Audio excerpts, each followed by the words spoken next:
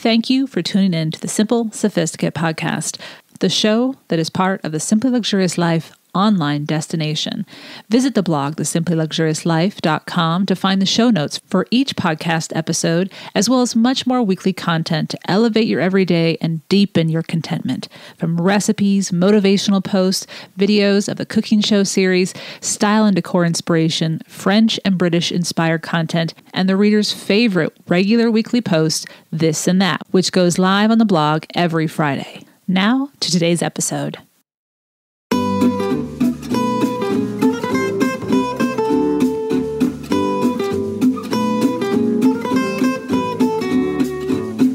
Welcome to the Simple Sophisticate podcast, where intelligent living is paired with signature style. I'm your host, Shannon Ables. And whether you're listening on your commute, exercising, working in the garden, or sitting down with a hot cup of tea or a café au lait, thank you for tuning in. Let's get started.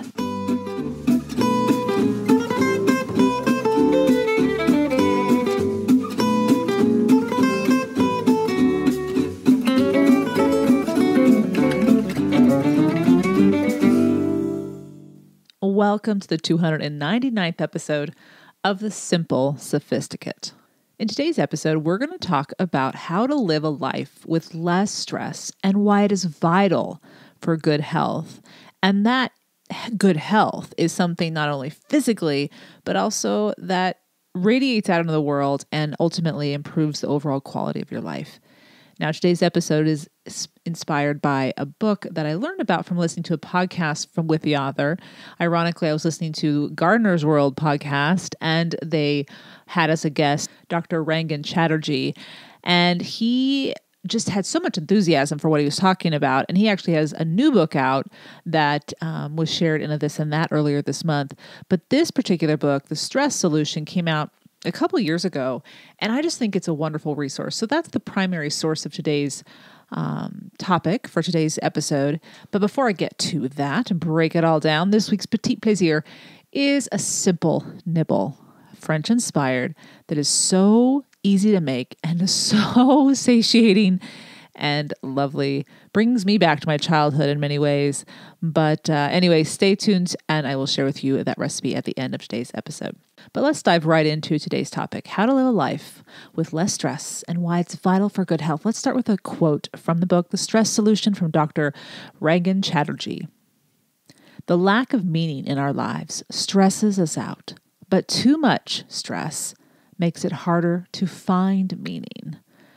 Ooh, what a great conundrum, right? It's about finding that right middle sweet spot. And I love that that is ultimately what drives this entire book. It's about how we find meaning in our lives. Yesterday, for the entire day, and then again today, aside from letting my pups outside from time to time and feeding them, I wallpapered. I turned on old British cozy mysteries, Poirot, with David Suchet, and later Inspector Morris, and went to town, hopefully transforming my primary bedroom from a gray space to a French-English countryside cottage space. After such focused projects, I sleep deeply, and stress is non-existent. Dr. Chatterjee explains in The Stress Solution how when you found something you love, quote, time and even your sense of self will seem to vanish when you're busy with it. Yep, this is the flow state we've heard so much about over the years. Your emotional brain finds it difficult to grab your attention, and your rational brain is being fully encouraged to grow, he further teaches in his book. All of this is to say any negative thoughts cannot grab hold because you are intently engrossed in something your full attention needs to be engaged with. Dr. Chatterjee shares more specifically as psychologist Mihaly, I'm going to mispronounce this, so my apologies, I've spelled the entire name on the show notes. Mihaly Csikszentmihalyi. Again, completely did not say that right, so my apologies. But the original psychiatrist who founded this concept of flow state states that flow is only fully reached when we are challenged, which makes it all the more important to find something to give your attention to regularly that you not only love doing, but also steadily gives you opportunity to grow. All of this is to say we can alleviate and solve the problem of unnecessary stress in our lives. And when we do so, not only will our overall health improve in the short and long term, but we will deepen the daily contentment we experience and improve our everyday lives. Part of the struggle in America with eradicating stress is whether the culture will admit it or not, and I say it, choosing that non-human pronoun intentionally, as we unhelpfully give the culture control over our lives as though we cannot change it, because we think it's concrete, unconsciously so.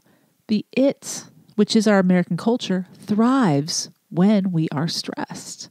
Economically, when people need something or feel they need something, remember those false needs we talked about in last episode, 298, they feel inadequate or lacking. And so they do and they buy and they change, which requires something else, which keeps us out of the present moment. Now, this is not to say everyone's doing that, but a large portion of American culture feeds off of us being stressed. Think about advertisements. Why do they advertise? They want you to do something. They want you to buy something. They want you to go to their, they're trying to psychologically tap into what you think you're going to need. But let's go back to that pronoun of it with reference to the American culture. We think we don't have control over it, but we do. Morrie Schwartz, the man of insightful wisdom about living and dying well, introduced to readers through Mitch Albom's book, Tuesdays with Morrie, expressed and beautifully exemplified the need to cultivate your own culture if the one presented by the world does not work for you. Quote, this is Mitch Albom writing, Morrie, true to these words, had developed his own culture long before he got sick. Discussion groups, walks with friends, dancing to his music in the Harvard Square Church. He started a project called Greenhouse, where poor people could receive mental health services. He read books to find new ideas for his classes, visited with his colleagues, kept up with old students, wrote letters to distant friends. He took more time eating and looking at nature and wasted no time in front of TV sitcoms. He had created a cocoon of human activities, conversations, interactions, affection, and it filled his life like an overflowing soup bowl. I love this portion of the book, and there's so much about the book I love. I've read this book so many times, but I always keep in the back of my mind this idea that if the culture isn't working for you, then change your culture that you live in. Create your own culture in a way that fills you up and contributes positively to society. Alleviating our lives of stress will take courage, just as it took Morrie courage to make these decisions. And while it will require us to be courageous in grand ways, but it's often more just in seemingly small ways as we practice these changes every day until they become a healthy habit of being present. So how can we resolve the stress problem? I want to read you the whole title of the book by Dr. Chatterjee. It's The Stress Solution, the 4 Steps to a Calmer, Happier, Healthier You. And he shares an acronym LIVE to really drive this entire book. And I just want to share with you what the LIVE stands for, because this is how we resolve the stress problem. This is fundamentally how he makes his argument that it's possible and it can be lasting, but it needs to be centered around this acronym of LIVE, L-I-V-E. L stands for do something you love. In other words, find your flow state. We talked about the flow state earlier, and engage in it regularly and often. Now, this might be your job, but it might not be. And if it's not your job, then you need to have a hobby or something that you do regularly that allows you to be in a state of flow. And he dives deep into this, but I think it's very clear we know what we do that we love doing that gets us away from time, where we completely get lost in a moment and we're just engrossed, and we could go on forever and ever and ever. When I speak about my wallpapering, let me just say I'm exhausted. But I wasn't going to stop. And I didn't look at the clock until I realized, oh, the dogs need to be fed at 3:00. Oh, I might want to eat something. I'm kind of hungry, aren't I? And it's that feeling where you're excited to see what it's going to do, and you love the idea of doing what you're doing. You don't necessarily have to be doing it. If it's your job, you might have to be doing it, but if you are engrossed in it and you love it and you're in a state of flow and it challenges you, then that's what he's talking about. So that's the L, do something you love. The I is do something with intent. Be present fully in each day and revel in the pleasures of the little details of life, which are everywhere if only we look. Being present enables our sight to improve and thus elevate the quality of our everyday experience. And I'll be sharing an example of this at the end of today's podcast episode. So again, I is do something with intent. V is develop a long-term vision. Chatterjee cites Viktor Frankl, an Austrian psychiatrist whose approach to psychiatry is known by the world of psychiatry as the third school following Freud and Adler. Frankl's theory is that, quote, the primary motivation of an individual is the search for meaning in life, and that the primary purpose of psychotherapy should be to help the individual find that meaning, end quote. Frankl, if you know him, had survived Auschwitz, and he found the key difference between survivors and those who lost their lives was the ability to focus on what needed to be done to live because he had a sense of purpose, in other words, a long-term goal. Chatterjee sums that up by saying, quote, when we know the why of our lives, we automatically reduce our stress load. Research indicates that we're able to endure short-term struggles with much more resilience if they're helping us achieve our long-term goals, end quote. So that's V, develop a long-term vision. And the fourth part of this acronym LIVE with regards to getting rid of stress is E, do something that makes you engage with others. And the engagement need not be a large or significant social event or with lots of people. We're not talking about that kind of engagement. What he's talking about is actually giving to others, doing something that is helpful, useful, contributing positively in some way that is meaningful to someone else, someone who may really need what you can give. And so that's going to be obviously individual and dependent upon what and who your circumstances are and where you find yourself. But these are regular things you do on a daily basis. And if we figure out what those four things are, he argues, the decisions get easier, and it gets easier to recognize what to say no to and what is not valid, worth pursuing, in other words. Okay, so of course there are many other choices and habits needed in our daily lives to reduce our stress, and Dr. Chatterjee details them all with helpful specifics to incorporate into our routine. But I have a little bit of a list here of some examples inspired from his book, and then I've explained them in my own way. So first, the most important, find your purpose and meaning. Well, how do you do that? Quote, find periods of calm space to stop and think, and then pursue one or more new activities that you are passionate about. People with a strong sense of purpose enjoy significantly better health compared to those who don't, including less likelihood of developing heart disease, strokes, and depression. Research also shows that they sleep better and live longer and live happier lives. So, fundamentally, how do you alleviate stress? You find the time to figure out what is most important to you. You find the time to figure out your purpose so that you're not too busy to not figure it out. And therefore, when you do have time, you know what to do with your time. I think this goes back to the original quote that began today's episode. But again, I think for me, and I think for a lot of people, not everyone, the pandemic has given us an opportunity to assess what we want to do moving forward, what is really important. And it's revealing to us perhaps false needs. It's revealing to us perhaps false pursuits. And hopefully we can apply that knowledge going forward since we have the opportunity to go forward. All right, so that's the first way to get rid of stress. The second idea to get rid of stress, and arguably I think it goes along with the first, is discover your raison d'être, meaning your reason for being, raison d'être.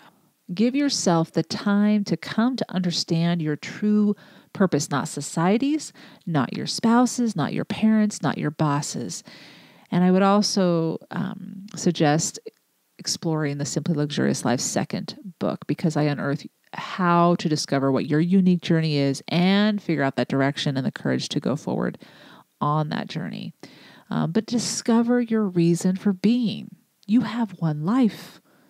What is it you want to do? What's your legacy going to be? And, that may change as we go and we learn, we discover, and we see and we experience new things. But that means you're living presently. It means you're being conscious of your direction and your travels and your journey and your ahas. Figure that out, and it does become easier to say no to other things. I do know that for sure in my own life. Okay, third thing on this list is get enough sleep each night. And what is enough? And what he states is what you need to leave you refreshed and rested when you wake up. So between 7 to 9 hours is what he has found is the typical. Prioritize regular exercise, surprise, surprise, but it's important to remind ourselves of this, and that includes aerobic, strength, and mental exercise, so yoga and meditation and breathing. That's something he does go into in the book.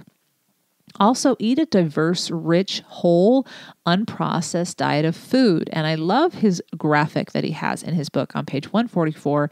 It's called Eat the Alphabet.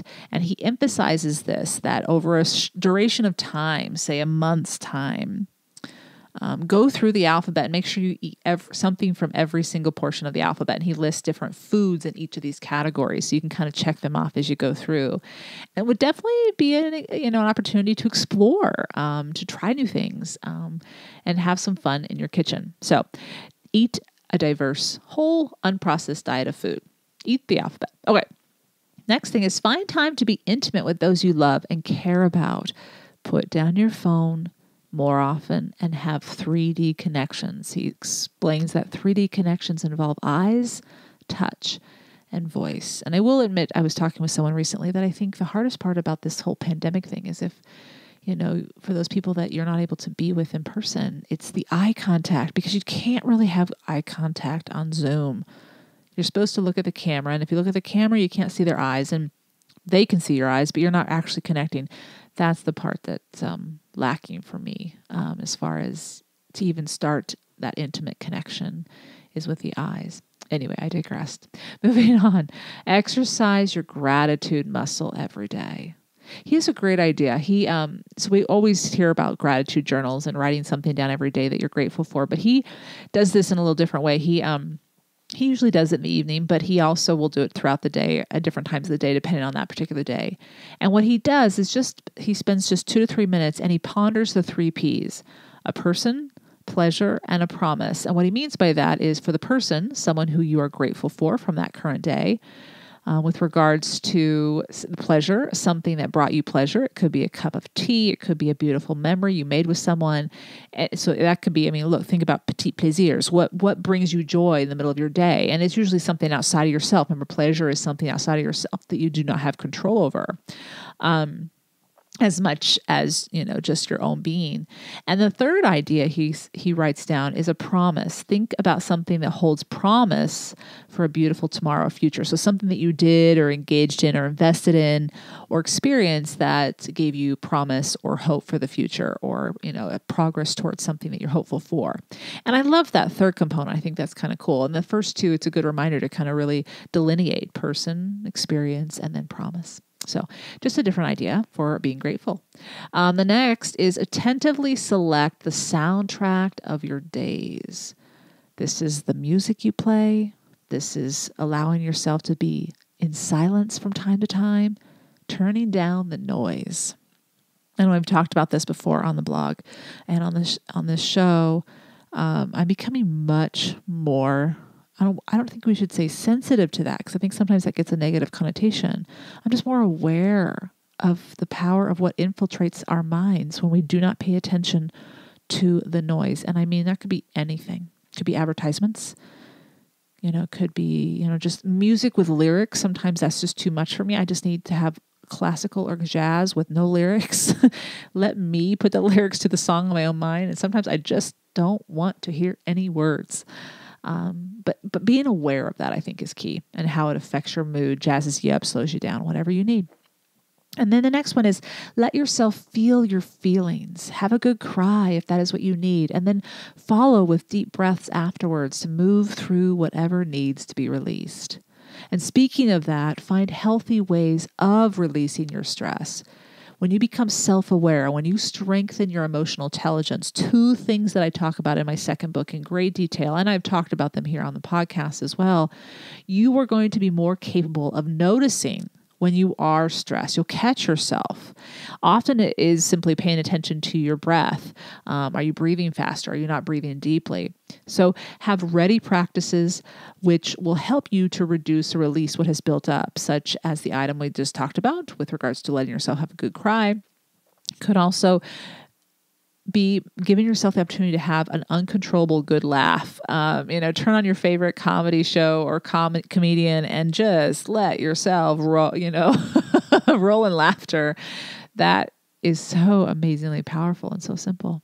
So the next idea for reducing stress is to create healthy rhythms in your daily life. We talk about routines a lot here on this show and on the blog. They're powerful. If they're healthy routines and habits, they're powerful. Fundamentally, sleep.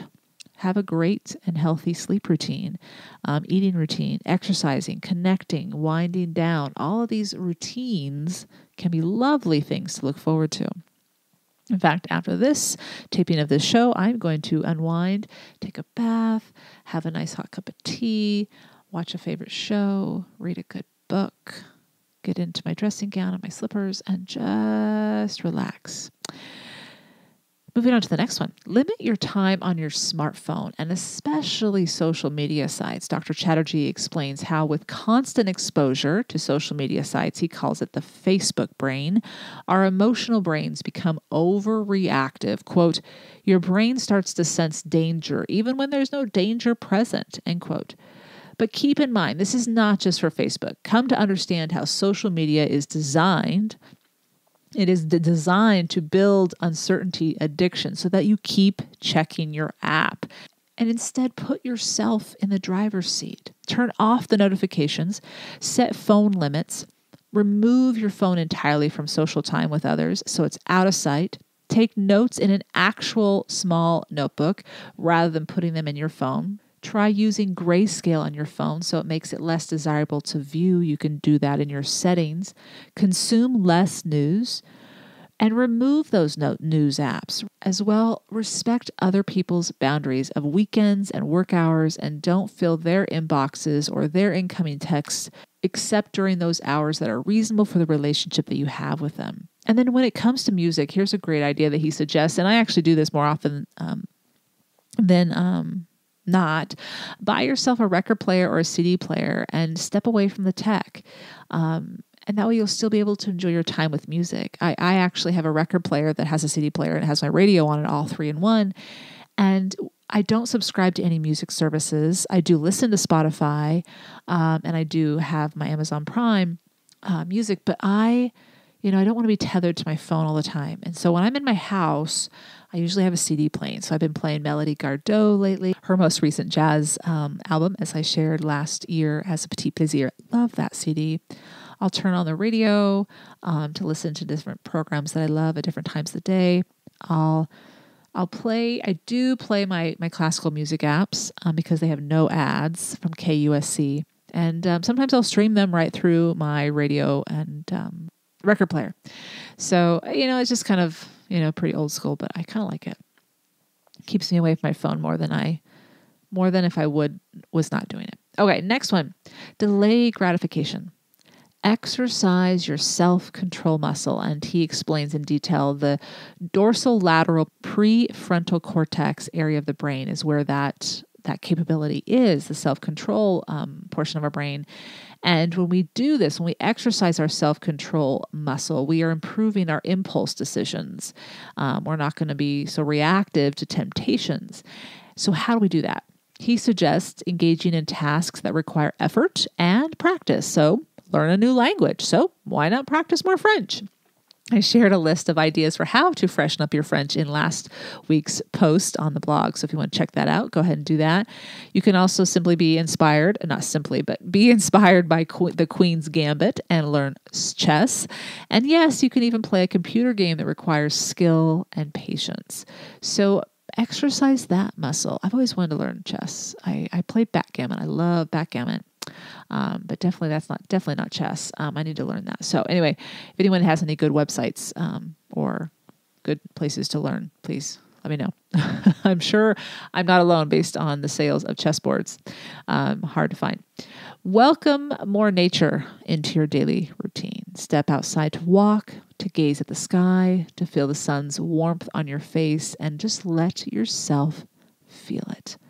My dogs are my constant de-stressors, and their companionship is priceless. And Chatterjee includes pets as part of, welcoming nature into our everyday lives. And I could not agree with them more on that component. And last but not least, switch off regularly and without apology. Have time alone. Have time alone. And that's not just switching your phone off. That's being in your own company. Now, that might be easier now with the pandemic, and maybe we have too much of that, some people may say, but make the most of it. Let's end with a quote from his book. Your world is defined not by the books you've read, but by your actions. That simple intervention is your first step. Take it. So from this list, there's so much more that he talks about in this book. Whatever is speaking to you, beginning with what is your raison d'etre? What is your purpose? Your reason for being? Start there and start thinking about what can you let go of? What infiltrates your life that causes stress, and how can you change that? He does a great job of explaining ways and strategies to do that. So let me give you an example of, just being present in the moment. It's Sunday morning, 5 a.m. The boys ask for their first outdoor exploration while I prepare their breakfast. Tapping and trotting back into the house, they dine. I turn the stovetop burner on to full heat to boil water. I select a teapot, the tea, and wait while music from a favorite playlist transports my mind to beautiful memories of France. The beloved old copper tea kettle rattles and steam rises from its spout. Pouring the hot water into my teapot, I simply delight in my boys, their presence, their good health at such advanced ages, and I smile. Savoring the everydays, finding peace in knowing the direction I have chosen for my life, and being grateful for the opportunity to immerse myself in activities I love has given my life the strength to purge the stress which used to weigh it down. Understanding how stress presents itself and whittles its way into our lives is crucial to being able to free ourselves from its pains. I highly recommend the stress solution for clear, easy to understand insight into stress and what our lives truly need to feel good and buoyant and fully human as we live our one and only life. Step 1, find your raison d'etre and travel forward from there. Now you can find everything we've talked about, links to his book, in the show notes, thesimplyluxuriouslife.com/podcast 299. And I'll be right back with this week's Petit Plaisir.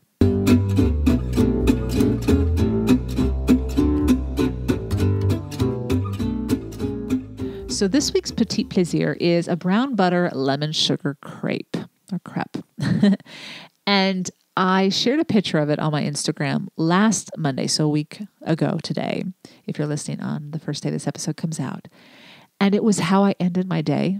And Monday started off a little awkward, weird, odd, just different. I worked it out. It got better. And it got better when I stepped into my kitchen. I made myself a dinner. I made chicken broth. I just love being in the kitchen. And then I was on the phone that afternoon with a good friend who we catch up every once in a while, pretty regularly.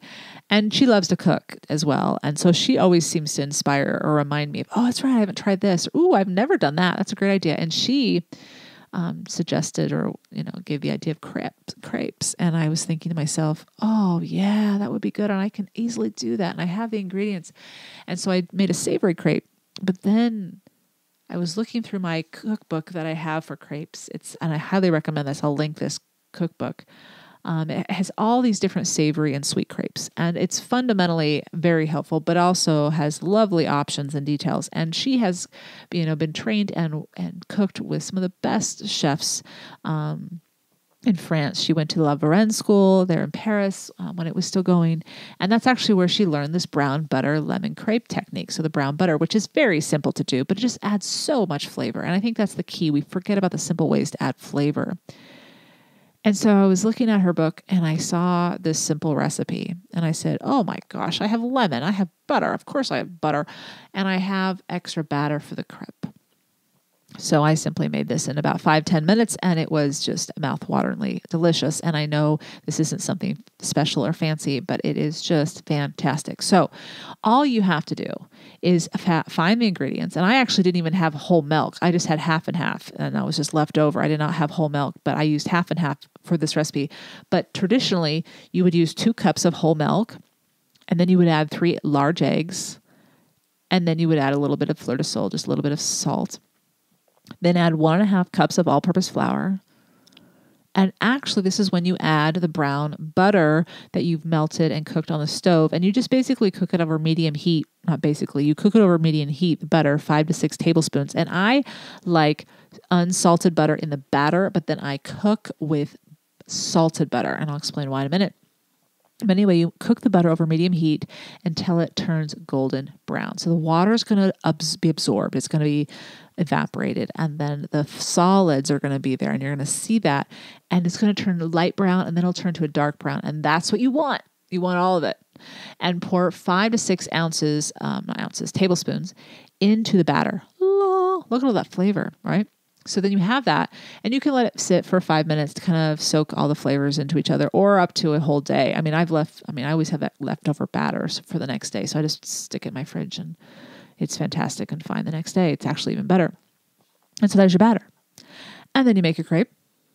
And I have a video on how to make a crepe. If you turn to episode 6 of season 3, this most recent season of the Simply Luxurious Kitchen, you can watch me make a crepe. It's really simple. It was so intimidating to me initially, but it's really so simple. If you have the right batter, the crepe won't break when you flip it. And you have the spatula for crepes and you have the spreader for crepes, you're going to be fine. And just make sure your pan is seasoned. And then, you brown it on one side, you flip it. And then while it's cooking on the final side, you just rub a little bit of salted butter. Again, I've put salted butter on the crepe pan.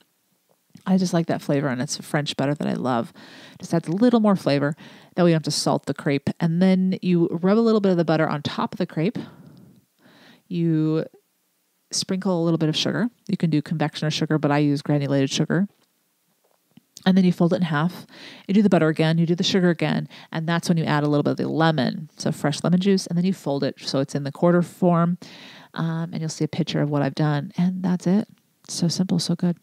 Yeah, that is my petit plaisir. I hope you've enjoyed this week's petit plaisir, where each week ideas are shared to make the everyday all the more enjoyable. Tune in at the end of each episode, where I'll recommend a book, a film, a show, a recipe, anything that is a simple pleasure to satiate your sophisticated taste. Now, I told you I'd recommend the book. The book for crepes is Simply Crepes, 50 Savory and Sweet Recipes by Martha Holmberg. And it's not that big. It's just about 160 pages, but I love it. It's just a great resource for really good crepes.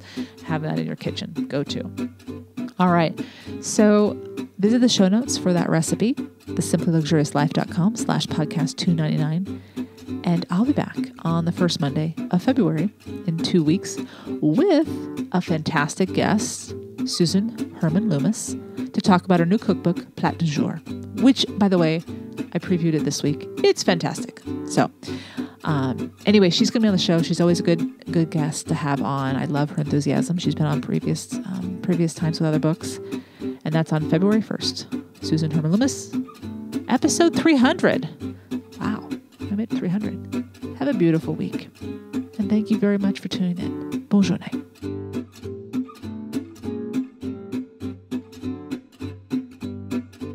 Thank you for tuning in to the Simple Sophisticate podcast, where intelligent living is paired with signature style.